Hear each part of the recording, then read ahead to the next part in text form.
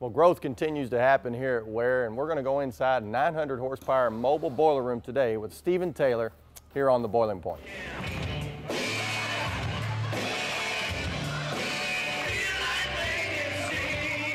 Well, we are with a familiar face, Stephen Taylor, on the Boiling Point, and I'm always excited to have him. Going to be talking a little bit about the 900 horsepower rental. Right now, the 900 horsepower is actually under construction. You might even hear some banging and beating going on, so we'll get through it. But Stephen, why don't you take us through this big old beast? Tell us a little bit about why that you wanted to build this for the customers, and maybe how it's going with some of the other rentals that we've built. Well, we always try to go bigger, and this right now it's the biggest thing we can get, 900 horsepower into a 57-foot trailer. A couple of things we did a little different, that we're doing different than a lot of the industry does.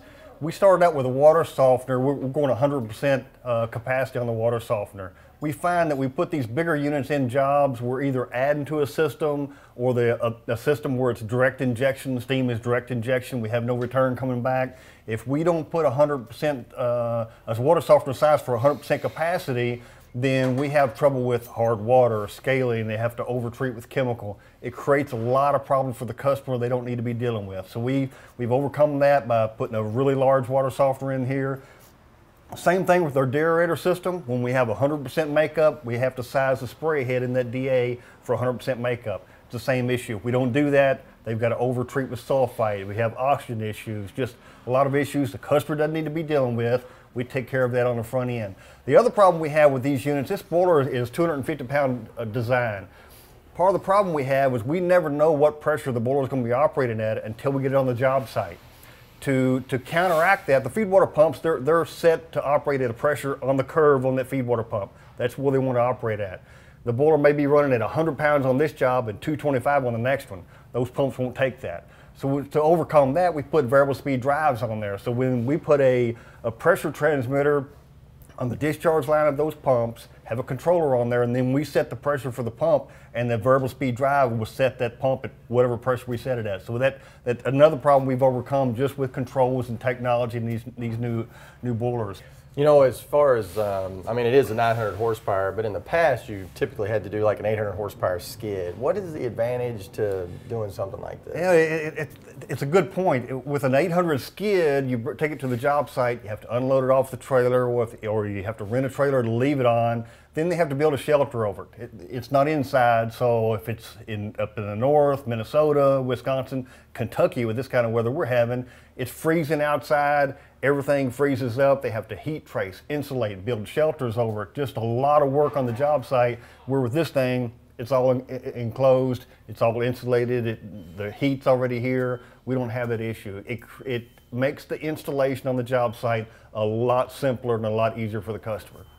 As far as the building of the trailer, I've noticed like the stainless walls and maybe some of those other fine. Yeah, we've done some things on these trailers. It's a standard for us now. Originally we put checker plate on the floor, and then we'd put steel on the walls. Every time the unit came back, we want them to look really nice when they leave. And when they came back, we'd paint the walls white. We'd paint the floor gray. Well, after about 8 or 10 times of this, then you start getting a lot of buildup of paint and a lot of chipping, just a lot of issues. So what we've done, we put a stainless steel liner inside. Don't ever have to paint it. It doesn't get dirty. If it gets dirty, it's real easy to clean. The other thing we've done, we put Line-X on the floors. And we run that Line-X up the wall, so that seals those walls. We don't have the floors rotting out. We don't have to paint it. It looks good all the time. Just things like that. That's a lot more money on the front end. But when this unit, the life of this unit, 5, 10, 15 years, it's going to pay for itself in the lack of maintenance. We don't have to do that maintenance to it. And the floors actually, they're not slick either. That's something else. No, that really Line-X floor, it's a lot better than painted checker plate. Painted checker plate, you get a little bit of diesel fuel on it, or even water. It gets slippery, and it's really kind of dangerous to walk on. This has a real rough surface to it. You can pour whatever you want to on there, and you still get a good grip. It's good stuff. Well, maybe we get into the guts of the boiler room, if you will, and maybe talk a little bit about the boiler itself, and then the burner. Again, the boiler we're putting, it's got XID tubes in it, so it has ferrules inside those tubes. Gets a lot better heat transfer than a slick tube does. Some other things we do to hold the heat down in here, We put a coating on the outside of those doors. It's an insulated spray-on coating that does a really good job for us. We do the same thing with the front of the boiler. FDR duct's going to go here. That's going to be insulated. Lens field burner, again, high efficiency, high turn down, low maintenance for the customer. Once we auto flame controls, once we set it up for the customer, they don't have to worry about linkages coming loose. They don't have to worry about O2s going up and down. The thing is, it's really self-contained, does a great job for them. Very efficient, saves the customer a lot of money. Controls wise, a couple things we do. We went ahead and put differential pressure transmitters on the boiler itself for level control, and then that feeds right off the controller going back to the pumps. Does a really good job, holds that level a lot better than a standard McDonald Miller with a 7B switch in it. It just does a lot better job for us. I'm kind of into the cool factor, and so this is a very cool factor that you get to see the flame the lens field is awfully cool. Typically on most burners you have a peep sight that's into the side somewhere to look into that flame, and it's about that big, and all you can see is, okay, yeah, there's a flame in there. With this big opening, you can look in there and you can see what the flame is doing. You can see the fingers coming out. You can see whether it's touching the wall. You can see how far it's back in there it's going. It really gives you a great view of exactly what the flame is doing that whole time that unit's burning. How about gas pressure on the unit? What do you need? We need about 12 pounds into our regulator to feed this unit.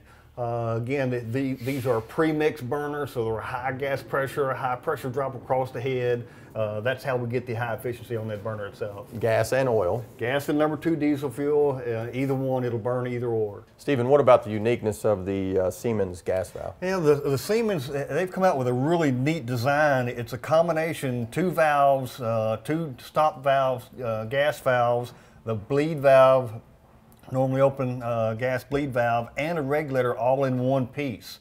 So you don't have multiple pieces, and normally that would take about 5 or 6 feet of the fuel train in order to get that junction in there, and that piece is this long. It's a great asset to confined space like we have here. And power coming in? They're 200 amp, 480 volt service. These larger units, most of the plants you go into, or all the plants you go into, have 480 volts, so it's a straight 480 volt unit. They're not combination 240 or 480, it's straight 480 volt, 200 amps. And all the connection sizes, got them on the outside of the trailer? Everything's on the outside. The steam comes out the side on the top, and then the fuel comes out both sides. Oil comes out the bottom.